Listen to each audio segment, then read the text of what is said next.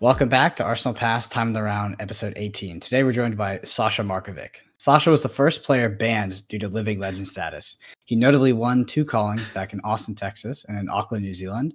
The end result was his current job at Legend Story Studios and the chance for other players to start winning fab events and tournaments.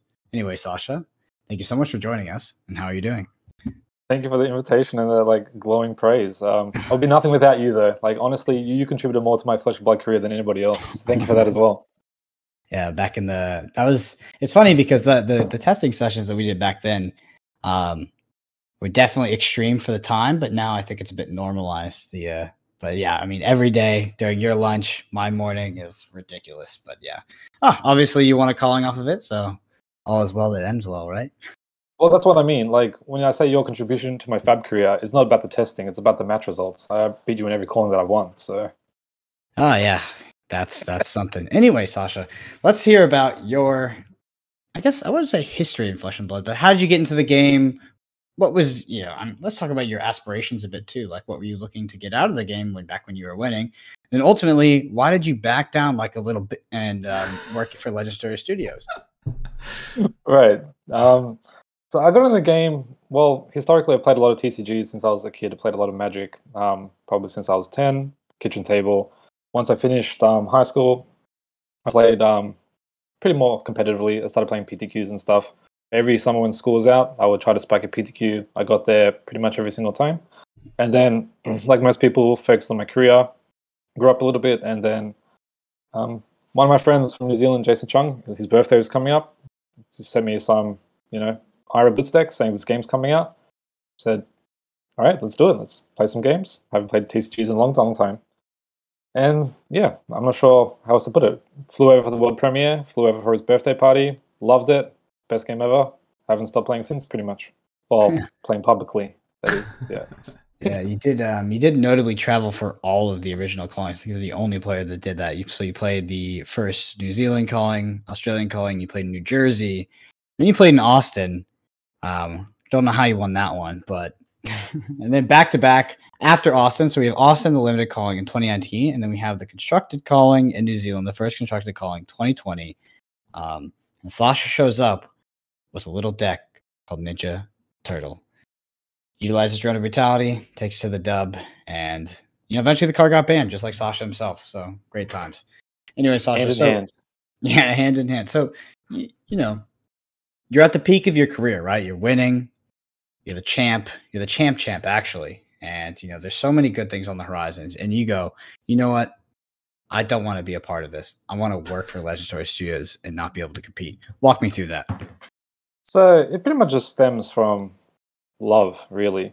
I just fell in love with the game straight away, which is, attributed by the fact that I traveled to all the events. The opportunity cost was, so high for me not to go to these things because it was, the thing I was enjoying the most. It was, accelerated hobby more faster than anything else I ever really wanted to do. So, and having the opportunity to contribute and actually share that with everybody else, which my role is kind of attributed to do, has been the dream come true. Don't know really how else to say it. The dream job.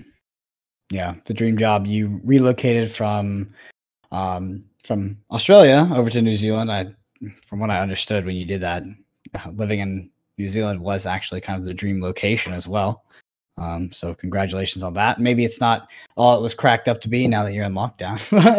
Eventually we'll get back to awesome, beautiful, sunny New Zealand. I'll come visit you over here in 2022 for the Pro Tour. But yeah, it's fantastic. I mean, your story is one of my favorite stories, obviously, because we were so close. And like you said, it was about love, and you did really kind of achieve your dream job. I remember back when we were playing, Sasha would he had this software job, and he would have to travel on a train. I think it was 3 hours both ways. It sounded like the most miserable thing I've ever heard of in my life. So that's exaggerated. I was really happy. Yeah. No, it was whatever it was. It sounded bad, but I was happy when you were able to make that change. And obviously, I think that since you've arrived at Legend Story, a lot of good things have happened. So I think we need to know how you two came to meet, though, because you both obviously tested for the Auckland Constructor calling together. But how did that come to be? Either one of you can tell the story. I feel like I'm going to get 2 different sides to the story, though. But I want to hear Sasha's side, because I think we might have heard Brendan's before. Yeah. It's a little. I'll happily regale the tale. Happily. Regale the tale, yeah. Go Easy. for it.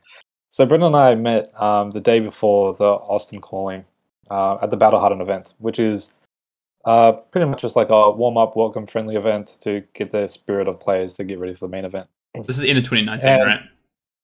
Yeah, pretty much in the very infancy of Fab before Arcane Raising was released. And so I'm sitting at the table waiting for the event to start, and up comes along this burly bruiser, Brendan. And what did you say to me, Brendan? What's the first thing you ever mentioned to me? Hey, I follow you on Twitter. Yeah, one of my 20 Twitter followers or something like that. Yeah, that was one of his 20 Twitter followers. Yeah, and obviously I knew you by name. I did all my research, like one of my 20 day ones. That's it. But no, seriously, we kind of just hit it off straight away. We got to play each other in that Battle Hardened event, and that was a pretty memorable game to me. It's the first game I lost, actually, I think, in the state of Texas. I was like, oh, it's funny because I hadn't been losing like at all since I started the game, especially at events locally. Just kind of how it went, I guess, how it went with that. I just maybe picked it up a bit quicker. And as soon as I got to the Battle Hardened, first game I played, I lost. And I was like, wow, I am effed, because whatever I have thought to be successful, I have taught myself, obviously does not work. Oh, no. But just got to back yourself up a little bit more. You got there. Yeah. You're getting there. You're getting there. Yeah, that's the beginning of the story. Then obviously we hit it off. We're doing the Battle Hardened with James. I actually opened a cold for a heart on that draft that we did. But yeah, I mean, we hit it off. We're like, we go get dinner and stuff, and we're like, okay. But obviously I knew Sasha was gonna perform well, but I had never been to a card gaming tournament in my life, like ever. Never competed, anything like that. And he was like, "You're gonna make the finals with me. We're gonna be the finals." And I didn't believe it.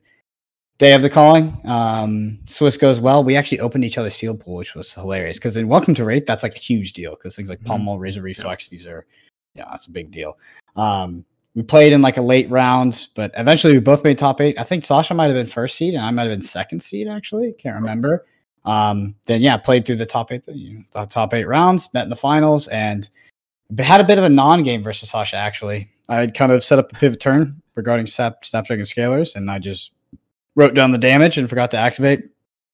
So yeah, that was anticlimactic, but it was all good because at the end we were all friends. And I had, I decided that once that happened, you get the tunic, you get the money, and I was like, you know what, I'm just going to put all this money towards, to travel to New Zealand to play the first, constructed calling over there. And, kind of the rest was history. I mean, obviously the Auckland calling is a whole nother story, where I almost just destroyed and dismantled Sasha in the Swiss rounds, but ultimately didn't get there, was one cycle away. And I think Sasha bubbled in at 8th, and I bubbled out at like 30th or something because the bubble was so big.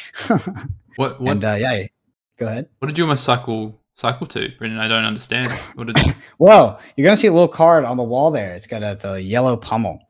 So we had switched the deck the night before because we're crazy, and we had like 3 spots open. We're like, you know what? We're just going to leave that 3 spot for the mirror. You can let it be a secret, whatever. You can tell each other. It doesn't matter. We didn't even know if we'd be able to be playing each other in Swiss. And mine was like I can't remember what it was. If it was a regurgitating slog and there was like a slogism in the deck plus the pummel. And basically, I'd set up this hand and it was beyond like the 3rd or 4th cycle of the deck.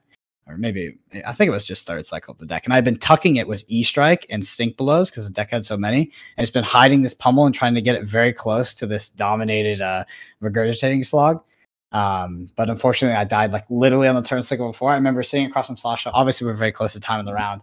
And I remember I just, flipped the next 4 cards off the top of my deck. And it's just like, it would have been juicy, but I was happy to see him win. It was one of the cooler experiences in my life, was watching him kind of duke it out in the finals for, 8 hours or however long it took. Yeah, that was a slug-on event. So while you guys are, talking through your bromance and how it came to be, just for for our audience out there, because this is time in the round. People do watch this, guys. So. But so this is 2019, right? So 2019, you guys meet the Austin calling. You guys start testing together. February 2020 is the first constructed calling. So that's what we just talked about there, where Sasha ultimately wins with the form. It was originally named Spaghetti Tornado, right? It was the original name of the deck. Now more commonly known as Ninja Turtle.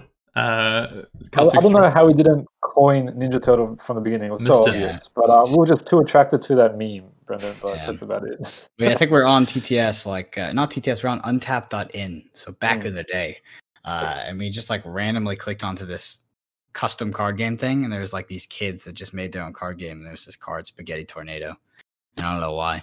We just like it's like okay, that's what we're calling it. Yeah, that's the deck. So it was because when we were talking about it like pseudo publicly, we didn't want anyone to pick up on what we were talking about. So, yeah, a code name. It's always good to have a code name. You can talk about it like like Kingdoms. Yeah, but, like Kingdoms, like the best sealed set that's ever been released, Kingdoms, and then we get Tales of Aria. You know, Tales is pretty good draft. I like draft a lot. Pretty good draft, yeah. Pretty good draft. That's a very good draft format. Avoided the sealed part.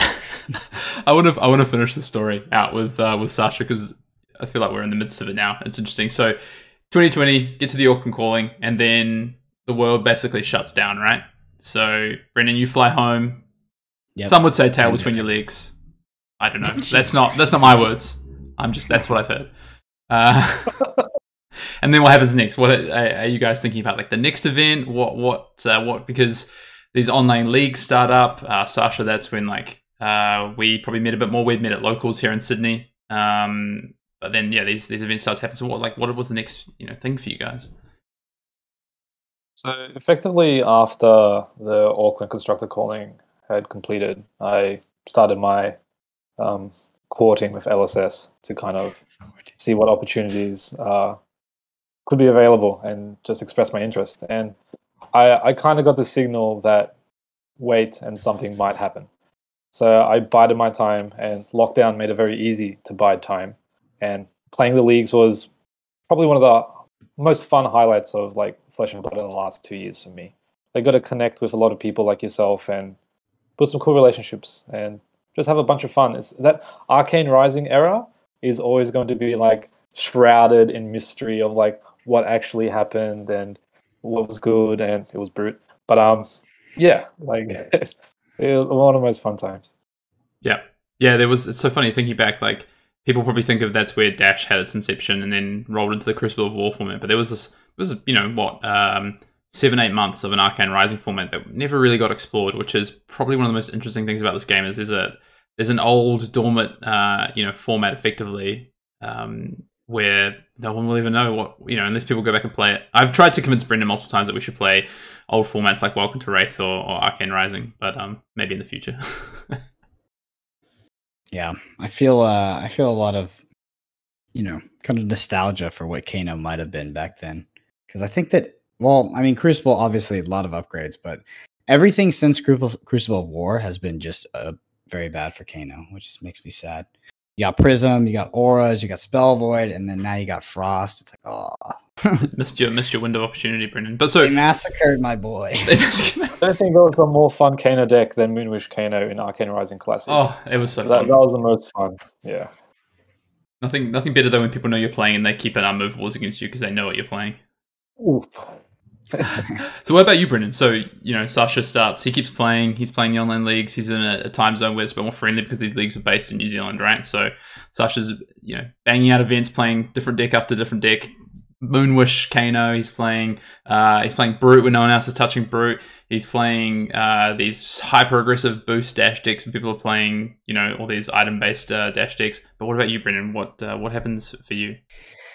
So this is going to be anticlimactic. I actually stopped playing, not because I didn't want to play the game or anything like that, but the TTS stuff. It was all hosted by stores in New Zealand or Australia, and the lag just made me want to not want to play. It was so bad on like TTS. When you're at like that 250 ping, it's just brutal. So I started playing like the league, and I was like, nah, I can't do this. So I think me and Sasha kept testing a bit on Untap. Then obviously he got the tap on the shoulder. That he was going to go to LSS. So that started fading out. And like I didn't really I stopped playing the game for a while, pretty much until Skirmish Season 1. And like I remember going into Skirmish Season 1, like it was just hilarious to kind of be playing the game again, and also playing versus North Americans, because I was like, oh wow, I'm just going to stomp all these North Americans because they've never played Flesh and Blood. But there was a few standouts, some Delphicos and some others, but yeah, unfortunately during Arcane Rising, I did not get to play much. Yeah, Sasha roped you back into the calling commentary, and that's how we met, right, Brendan? That is true. I forgot about that. Yeah, there was the Blitz calling. Yeah, that was how we met. Is Sasha?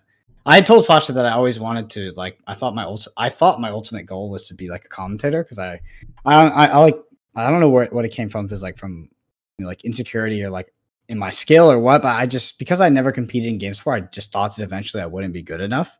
And like people would really just kind of cruise past me.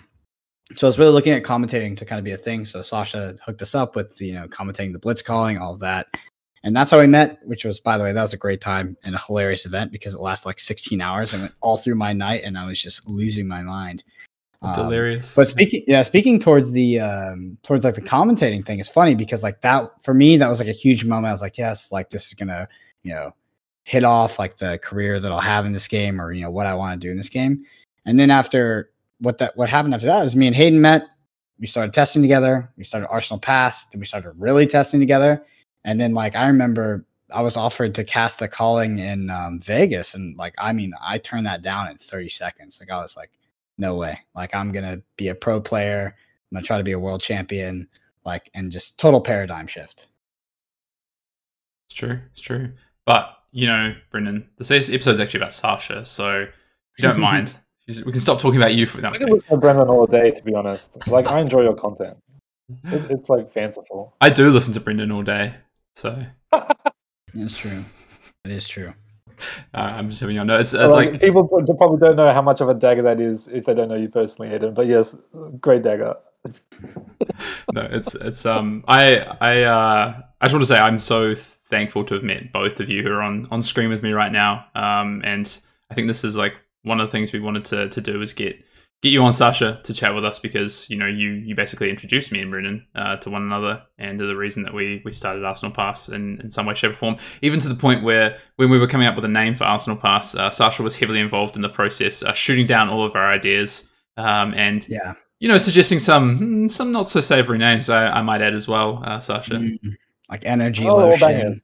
Yeah, I can't believe energy lotion didn't hit. Yeah, I thought that would have been great. Energy lotion, romping hub, all that good stuff. But it's funny. I want to tell this story because me and Hayden, we started Arsenal Pass, but Sasha and I were planning on starting some sort of content. Doing some content, maybe even trying to build a website or something like that. We were actually going to call it Crimson Haze, and we were like really set on doing this, and then. That was right about when we were about to kind of execute that plan when he got the tap on the shoulder. He's going to work at LSS. And I was like, I guess I won't do it. But, eventually I met Mr. Dale over here and we were able to push forward. And I'm happy with where it came. Like, obviously, I think that this like relationship was definitely facilitated by Sasha and what that has led to. And I very much appreciate it because it's been an incredible ride. I was waiting for you to say. Matchmaker. Yeah, I was waiting for Brendan to say it was a bit of a downgrade, but, he's settled and it's fine. At least the name's better. The name's better. To be fair, I think as well, that name is really interesting because it has Crimson Haze is like a real, like rooting in what the game has been, right? In terms of obviously Ira, but more than that, right, Sasha? Can you tell us a little bit of a fact about Crimson and the color red or maroon? Even. What do you mean? Oh, maroon. Yes. Like great tip off. So like, there's this superstition that's been proven by fact that. All the early calling winners were wearing red at the time. And if you're wearing red, then you're just like guaranteed for success.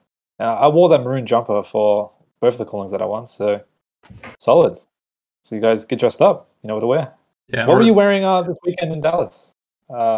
I was wearing a black sweatshirt, but I did have my maroon panties on, so it should have been good enough. They got to be visible. It's got to be visible, yeah. Like in order for it to work, it's got to be visible. I didn't say they weren't visible. Like, I think you made it. Cool. We should start if anyone in the comments, I think we should start a petition to have Brendan dye his hair red next time. Actually, I think that would be that would guarantee success almost certainly at the next calling. No chance. I like this color. I was getting some nice messages. I don't know if I was telling you, Hayden. Yeah, I was this morning. I was getting some nice messages from some gentlemen in my Instagram DMs when I posted a picture the other day. It was surprising. Don't write me out like that. Yeah. I have some questions I want to ask you, Sasha, if that's all right. We've talked a bit about your history. Actually, you know what? We haven't really talked about it. So, if as well, you know, obviously you moved to Legend Story Studios, and what is your role there? Can you tell everyone a bit about what you do for the company and what? Yeah, sure. Like, it's kind of a up in the air answer, to be honest. My official title is business development manager, but I pretty much have my hands in a lot of pies, wear a lot of hats, a lot of moving parts. You'd be quite surprised. It might seem simple and straightforward on the surface based on what you guys receive, but there's a lot of stuff underneath the hood. That's pretty much all I can say. Like, I clearly have a software background, so I get to help out with Gem quite a bit. I know there's been a lot of criticism for Gem, and it's vastly improved since like the last 6 months even. So pretty happy where it's at, and plenty more to come. Yeah. The answer we get. Yep. That's the answer you get. He has a title. He does some things. There's probably a lot of things that have happened in this game already. The world goes round. Yeah. There's probably a lot of things that have happened in this game already that are attributed to Sasha, but we will never know, I guess. But no. Is it a secret? Is it just because I know some of the stuff you've told me, and you've been in like, I mean, at least like what would be technically 3 different departments. I mean, spoilers, business development, software, like definitely wearing quite a few many hats over there. I can imagine. Yeah, and it's been a lot of fun as well. Like endless challenges, which is what's really cool. And we're growing so fast as well. Like it's incredible how fast we've grown. Yeah. The game has picked up a little bit of steam since you last played. I don't know if you've heard. Well, the callings that I won don't even like scale or compare at all, really. Like the large calling I won had 100 players. It's like nothing compared to Dallas. Dude, people don't even count them. They're like, yeah, but this is the real call. Still got the tunics, though. Wrong. Still got the tunics. Yeah. I mean, they're not wrong, but no, it's the size of the callings now are just it's. Even with Dallas, like I wasn't sure how many players it'd be. You know, Vegas, obviously this big event, it's in Vegas. It's, you know, it's attractive for people to go to. And I was like, you know, like Dallas, where's it going to be? But for, you know, 500 plus players to be in the main event, like that is, again, another great way to back that up. Like, you know, that is the sort of size events in the current situation where you've got to be happy with, right, Sasha? Oh, absolutely. Stoked. It's beyond our wildest dreams. Like, the game has been public for 2 years. It's insane. Like, very impressive. 2 years and during COVID. So that's like hardly counts as 2 years, right? No precedent for that. Like, you don't even know how to evaluate. Yeah. It's unbelievable the success that you've had. All right. So we know a bit about your background, how you and Brendan met, your 2 calling wins, obviously. But you top 8'd 4 callings, right? 1, 2. So just to clarify. That is correct. Move to Legend Story Studios, take a job, business development manager, although many more hats than that, many fingers and pies. But you did play for a long time, and I wanted to know about some of because I think there's some cards that have changed over time, right? There's some cards that have, seen play in different decks. They've seen different exposure through the time. I think people would love to hear, what are some of your favorite cards in your time playing over Flesh and Blood? Maybe you can give us one card from each of the sets that you played before you moved to Legend Story Studios that were some of your favorite cards in your time playing. So, Welcome to Wraith. 3 cards stand out quite strongly. Like, I think my favorite card of all time is just always going to be Energy Potion, because it's the risk reward, which is always super fun to set up, and it just enables you to do the most cool and exciting things in Fab, which is just play more cards. It's pretty simple for me there. Probably second Welcome to Wraith will be Tome of Fiendal. That card's hype. Like, Brendan and I have a lot of fun with that card. You can do a lot of fun things with that in like pretty much every deck. It's not just, and Mage Master Boots helps enable that if you want to brute force it a little bit, like in Guardian or something. But yeah, the third card would be Drone. Like, I don't think I can ever forget Drone. Like, I've won a lot of games because of that card. Yeah, and I don't know, honorable mention to this thing. Yellow Pummel. Yellow Pummel. Just for Brendan. You know the story of why it's yellow, right? Yeah, of course. It's the pitch for Drone. No, it's because that was the only one I had, dude. Come off it. Come off it. I literally didn't have anything else. I had a random one from like a draft or something that we had done. And no, I just threw it in my deck. You're so humble, Brendan. So humble. What's your favorite card from Arcane Rising? Keep going. Just one. Give me the one card. It's gotta Probably be Azalea. Probably Azalea. Oh. Yeah. Azalea. You're just naming a hero now. It's not a card. It's a token. Yeah, she's a card in the set. The token. She's a card. Fine. If I have to name an actual card, maybe 3 of a kind. Like that. 3 of Guns. Makes sense. We've talked about Sasha's Azalea combo deck before. Sasha was the man who played that deck. We're really surprised that deck existed. I thought that was like common knowledge, but people were very excited to get the list from us. And I was like, huh. It's funny. I got a few DMs about it as well, and I shared some of the deck lists. A lot of people are surprised that like I would kill with Exude Confidence now rather than the old, Art of All combos or whatever.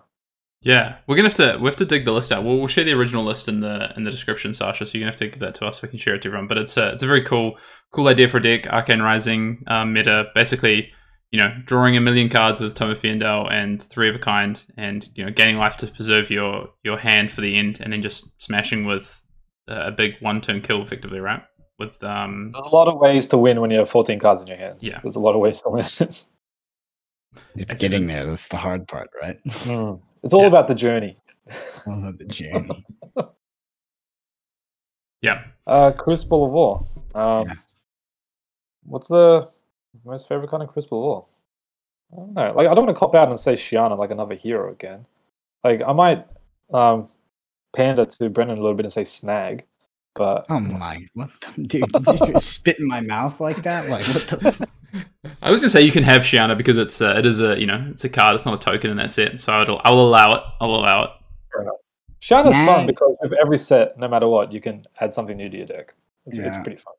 I think that Snag was printed. It looks like it was printed for Chain, and Sasha, I was wondering if you could comment this. Did the testing team fail to beat Snag internally and then print Dustblade and print it in a future set because they were unaware of the power level of Chain and his ability to dodge Snag? Go. Yeah, you recently interviewed game developer Carol, right? I think he's more attributed to answer this question. Like, I'm just a business development manager. I don't know why you asked this type of question. Okay, I'll leave it as a theory. Troublemaker. Troublemaker. I know it's, dude. There's one thing. There's one tinfoil hat on my head, and that one it's your hair, mate. Like, look at it. Well, enough questions that Sasha can't answer. Here's one question you can answer, Sasha, though, and we're all big draft fans here. Brennan's obviously just come off the back of the top 8 draft at Dallas. Congratulations, by the way. That's awesome. Yep. You should just wait until you see my interview. You're gonna laugh because they got me right after my loss. So I was like, he's like, "How you feeling?" I was like, devastated. Well, hopefully you can everything. Yeah, hopefully you can back it up in Cincinnati this weekend. But obviously you're a big draft fan. I'm a big draft fan. Sasha, I know you're a big draft fan. And talking, pack one, pick one is always very interesting, right? Like taking cards out of packs, and what's your pick in any given situation. There's a video, Sasha, on the Fab TCG YouTube page, which is a pack one, pick one for Monarch. You can go and view this. Absolutely. Well, you know what? I keep saying I'm going to drop stuff in the description, but I'm probably going to forget by the time we put this up to drop everything in the description. But I will try.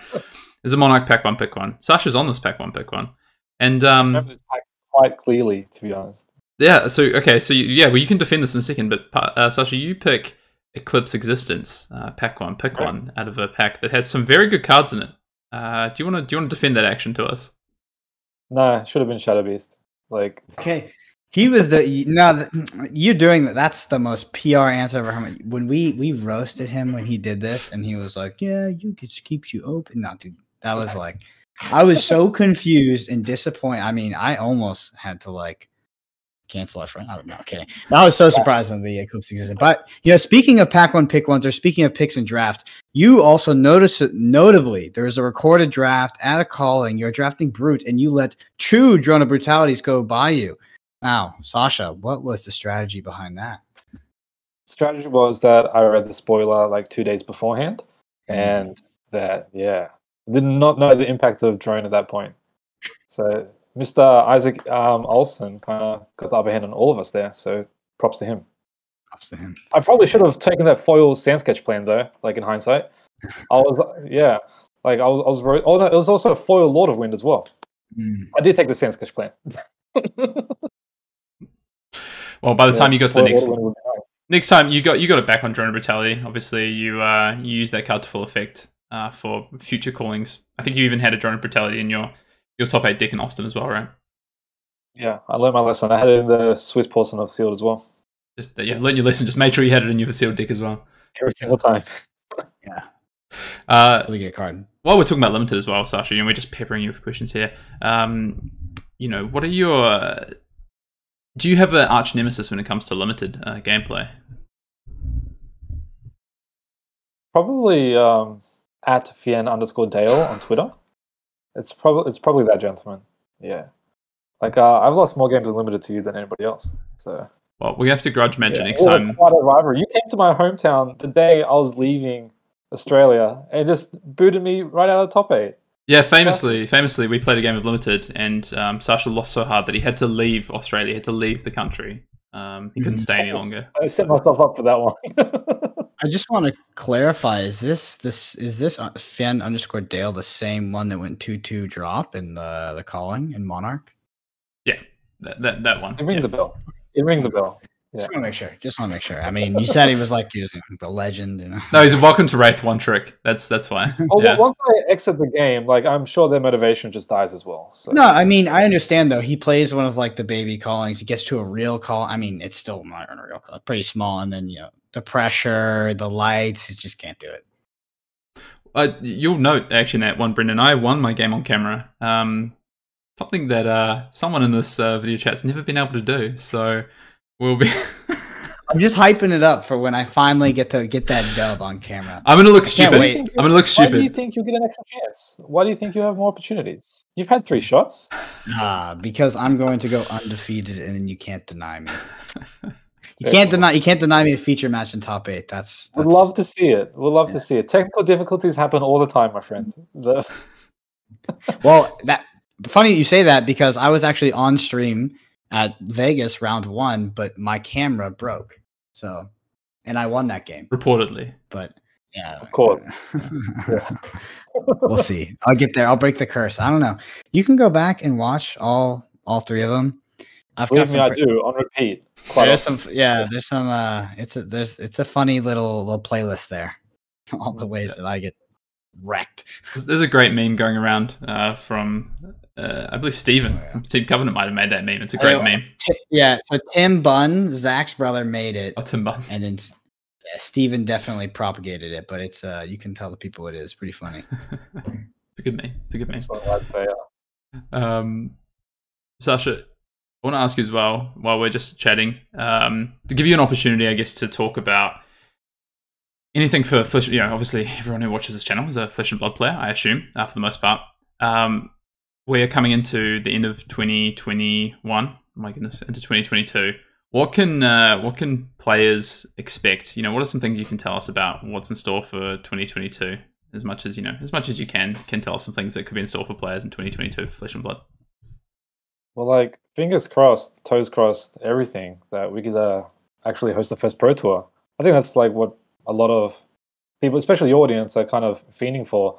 Let's get that premium high-level content in a tournament that's worth doing it right. Like if the Pro Tour can happen in 2022, like this is going to be like the pinnacle for us, I think. And super excited. I would hope to be able to attend that as well.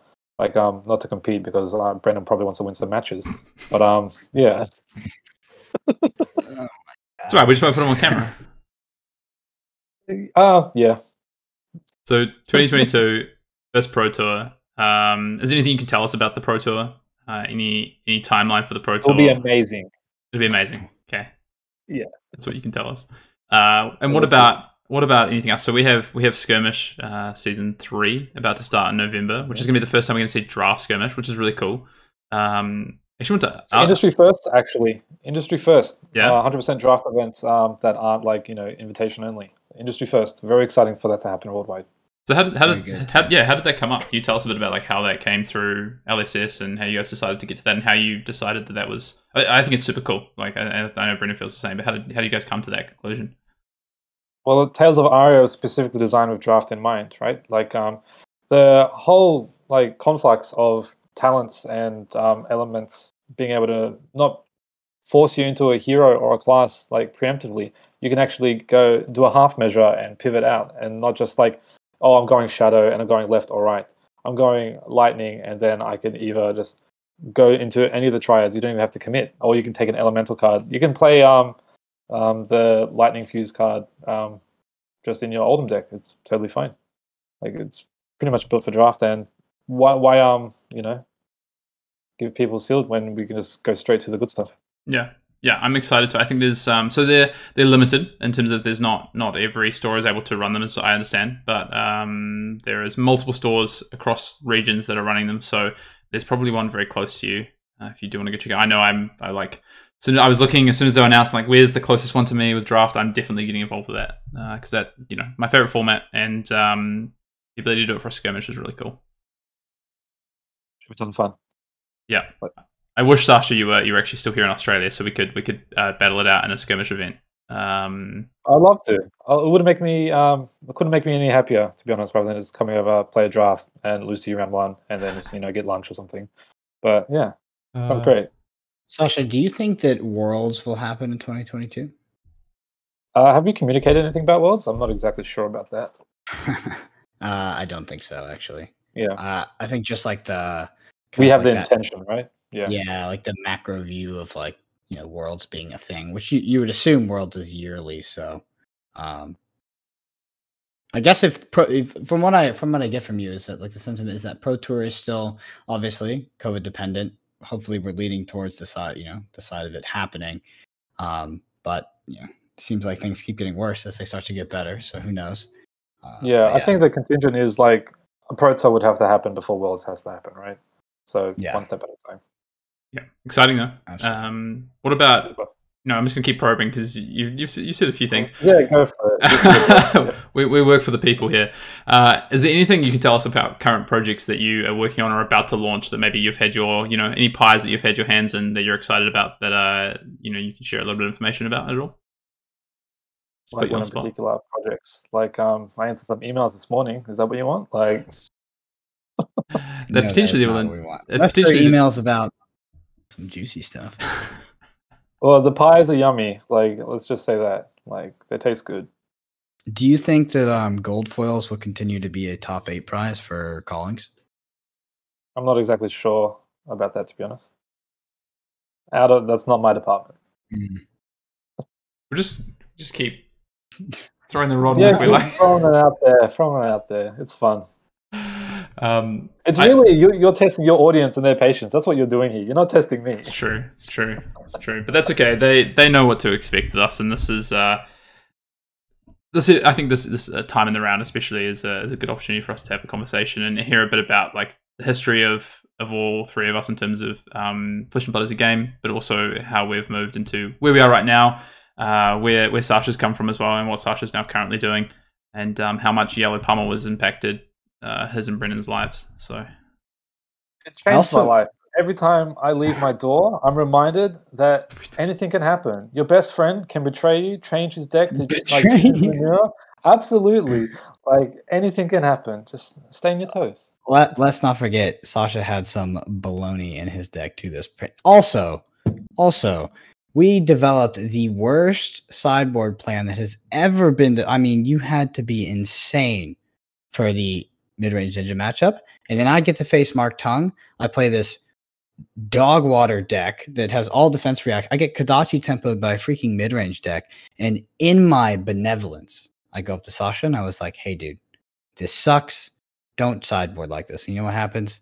He loses to Mark Tung too as well, but bubbles in. Yeah, your benevolence is always worshipped, but it's you did repent like after the loss, so let's be fair. Yeah, did repent. I wonder, do you guys does Legend Story Studios have any plans to expand to the US in terms of like a physical office and location? I have no idea about that. Yep. Be interesting to see that kind of as we go forward.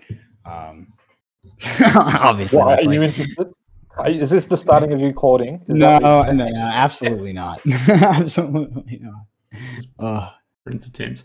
You're competitive. The competitive scene of Flesh and Blood is way too good. I feel like the EV on joining LSS at like this time is, it's just not there because like everything is too awesome, right? Like we got a Pro Tour coming up. We're having these huge callings. Like it's a great time to be playing Flesh and Blood. It's always a great time, right? Yeah, I still have 4 PTIs to my name, right? One day, who knows, they might be used. One day they won't. Like, you never know. The EV argument is like, what do you value? Right now, I value ensuring to the best of my possibility that this game grows and survives and thrives. So that's what I value right now. Yeah, and I think everyone owes you a lot for your contributions to the game so far, both from a player standpoint and now a behind the scenes standpoint. And also, Brennan, you know that you can still play Flesh and Blood even if you're on a payroll. So yeah, for sure. I'm so happy that everything that Sasha, myself, and James talked about in like some crappy chain restaurant in Austin, Texas, while eating queso, which is melted cheese and chips, has come to fruition. Like back then we would always say, how crazy would it be if we had like a GP, like a Grand Prix for Flesh and Blood? How unbelievable would that be? But now look at us. We're in the same venues. We've got the prize wall. We've got hundreds of people, and it's just that was the thing about Vegas. It's like it really kind of cemented it for me. Just like I was in a room of like thousands of people, that like everybody had their own story for like why they were playing the game, how they got into the game. Like they had their Dorinthia deck, they played the Blitz decks, they did this, and it was surreal because like you just don't know it. It's not real until you see it, right? So right now I'm just very excited to keep playing competitively. I'm loving like traveling to all these callings. Like we did Vegas, now we did Dallas. Next week we're doing Cincinnati, the Nationals. Like it's been. I feel like there's already nothing it's like been it, really. There's honestly nothing like it. It's some of my fondest memories from when I was younger was traveling to a lot of Magic events and other card game tournaments and stuff like that. And the friendships that you build, like I still have friendships from like 10 years ago based off Magic. And now I think Flesh and Blood is doing the same thing. Like clearly here we are. It's awesome. Mm-hmm.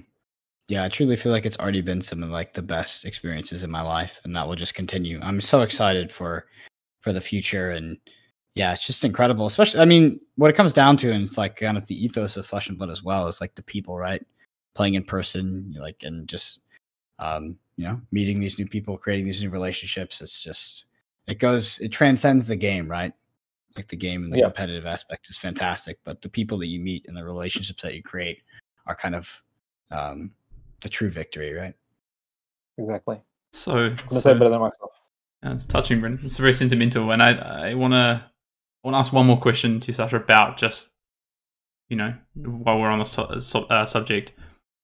What is your vision for like Flesh and Blood into the future? Not Legend Story Studios, not what the company vision is, but like what is your personal vision? Like what do you want to see this game become to people?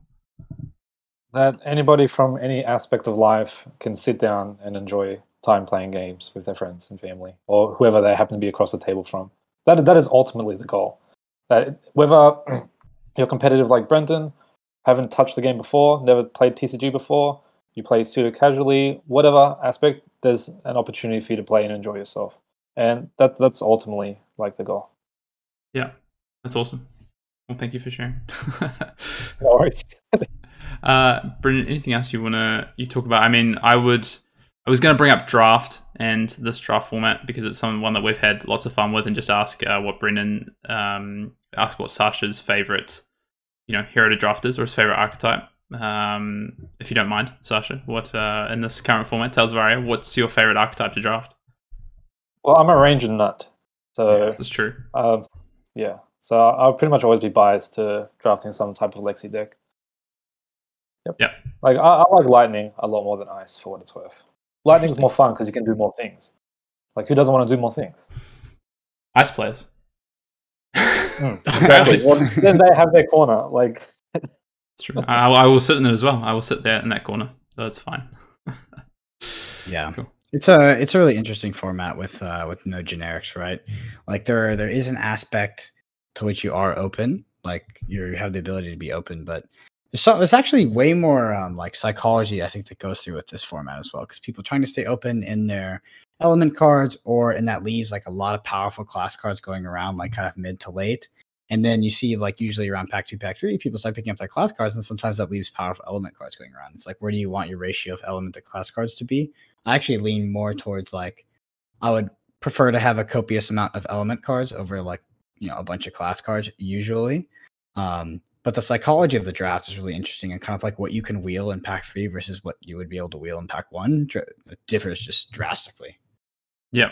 and by players as well, right? Like how each player approaches it. Like it's crazy. Like I think there's some consensus like top picks, I guess, starting to come, but then depending on the deck you go into or the hero plus the element you're in, some cards can go from like, unplayable in your deck to the most important card in your deck. So it's like, it's such a cool format, and it makes for a very difficult format to navigate, I think, as well, in terms of drafting your seat and reading signals, and then, passing cards with the intention to wheel those cards and just how likely that'll be based on what you know about the draft table so far. Like every pick that you take in this draft format, you can garner so much information from it, from what is, happened before, what is happening in that pack, and then what happens after that pack, which is, it's really cool. I think playing other draft formats for other games in the past, other TCGs, they've gotten to a point where a lot of that is true, but not quite to the extent where this 3-hero element system that allows us to play out works, especially in an 8-man pod as well, which was always the kind of interesting thing where people heard there was going to be 3 heroes in an 8-man pod for draft, but it works. Ooh, it works brings so well. me up to a question. So Sasha, I want to ask you as